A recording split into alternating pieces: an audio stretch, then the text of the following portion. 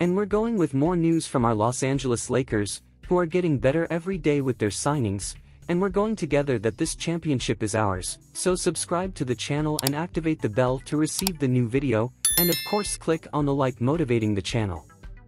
The rumors about Christian Wood joining the Lakers have gained momentum in recent weeks. According to reports, Wood has only received offers for the veteran minimum contract. Many sources, including neutral reports from Dallas, suggest that if he continues to receive such offers, he will likely sign with the Lakers. However, people wonder why he hasn't signed yet, considering the offseason is still ongoing and there might be more opportunities once the big names like Damian Lillard or James Harden are traded. Some teams may realize they need additional scoring or a big man and offer Wood a higher contract. But if the Lakers can get him for the veteran minimum, it would be a no-brainer due to the low risk and high reward. Christian Wood is a talented player who can score at all three levels, shoot threes, finish around the basket, and make plays. His only issue is his character, which has been a concern for some teams. However, players like Andre Drummond and Dion Waiters have managed to overcome character issues and find success by finding the right fit and environment.